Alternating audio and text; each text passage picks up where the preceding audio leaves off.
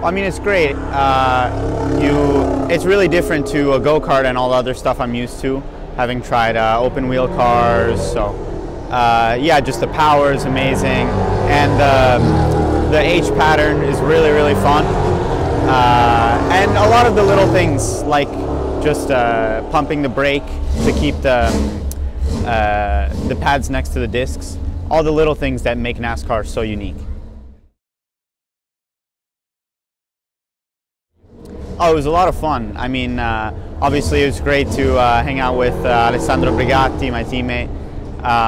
So it was just a fun experience to talk to everybody, get to race people, and kind of get to compare myself with the best in Europe. Well, for the near future, stay around this paddock, kind of learn how to use these cars to the limit, and see where that takes me. I mean, the dream for me is always 24 hours of Le Mans and stuff like that, but I would definitely be open to other NASCAR stuff.